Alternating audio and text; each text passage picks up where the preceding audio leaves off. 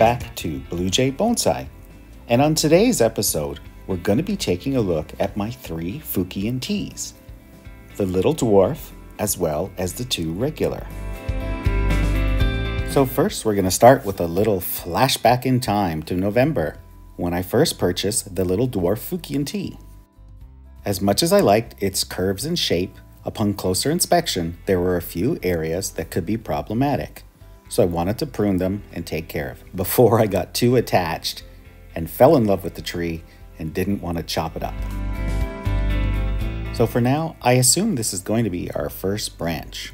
So we continue moving on up the trunk, examining the tree. So this one has to go since it would cause a ladder pattern with our first branch.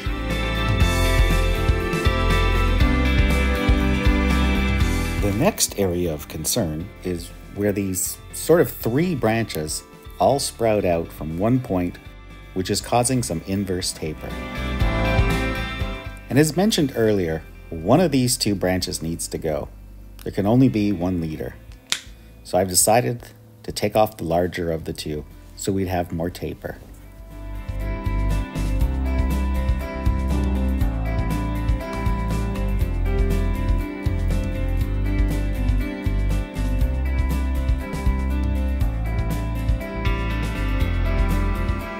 So since I recorded this back in November and none of the audio was saved, I'm not 100% positive why I wanted to take this branch off. It's probably a combination of being a little too straight and also contributing to a ladder with the branch directly below. So here we're just trimming back to encourage new growth and to get rid of a trident.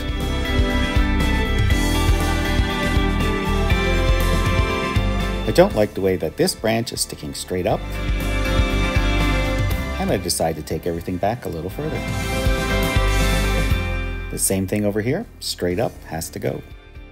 Now it's at this point that I start to have second doubts about that first branch, and when I really take a look at it, I think the tree would look a lot better without it.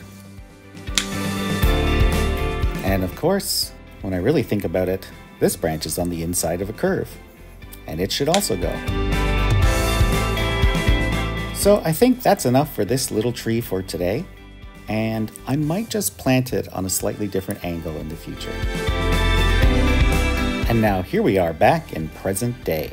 Although the little dwarf Fukien doesn't really need a trim yet, since I have it out here on display, I'm just going to clean up a couple of little things. We've had some regrowth on the branch that we pruned off on the inside of the curve. So we're just going to take that off. And as for this branch, it's possible I could wire it back for a back branch in the future, or future thread graft, or something fun like that. But I'm definitely going to clean up all of these little buds that have sprouted leaves down near the base of the trunk. We definitely don't want any branches this low. So that's all the pruning we're going to do on the little dwarf Fukien today. And as I mentioned, I'm still leaning towards this angle when we eventually put this in a bonsai pot. And now we're going to take a look at our first Fukien. This is actually James's. He picked this out.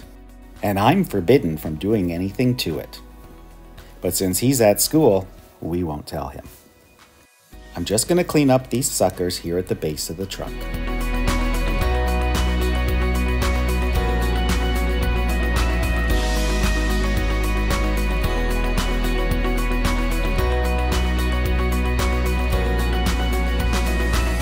And I'm going to give you an update on our pest problem. Just like Zin, we seem to have a little infestation. They appear to be black aphids. We've been using an insecticidal soap, which has really helped to get everything under control. But for any of the trees that still seem to be infected, I'm going to give them a hit with this Dr. Doom.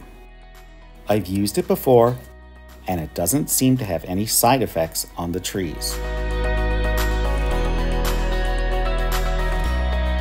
You really got to make sure you spray from every angle, as those little aphids love to hide up under the leaves.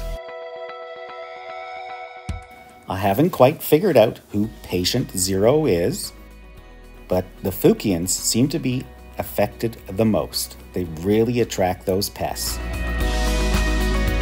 On the big Fukien, the one I got from Mario, I tried this spray first, and that's the reason why there are no leaves left on it. It completely defoliated it. This is the insecticidal soap that I have used many times with no issues whatsoever. This one has really helped to knock back all the aphids, where we almost have them under control right now, except for the Fukiens who we have in quarantine from the rest of the trees. So as I mentioned, here's the big Fukien, almost completely devoid of foliage. It was 2 weeks ago that we sprayed and it lost all its leaves.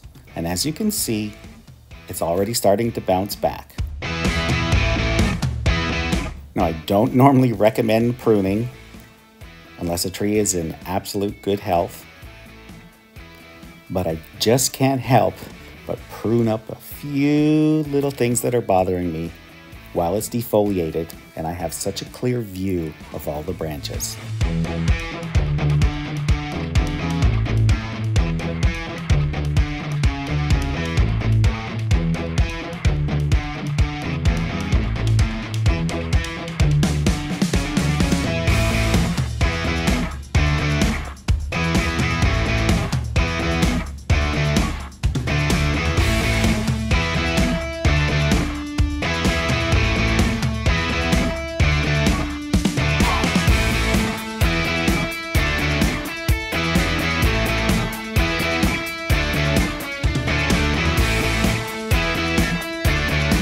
So that's it. There's really no carnage. Like I said, I just wanted to do a couple of very minor things.